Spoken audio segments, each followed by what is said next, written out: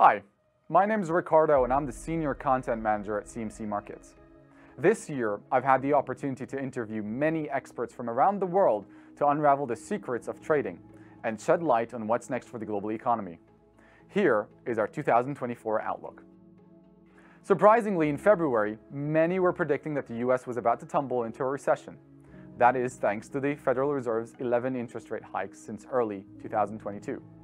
But things have taken quite the turnabout from earlier this year.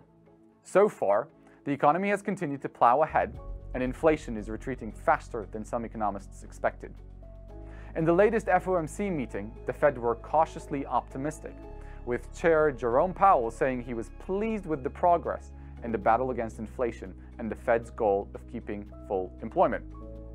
Now, although JP Morgan research sees only a modest risk that the global economy slides into a recession in the near term, they are forecasting an end to the global expansion by mid-2025. With inflation cooling and hiring remaining strong, economists are now venturing that something other than a recession may be around the corner, a so-called soft landing.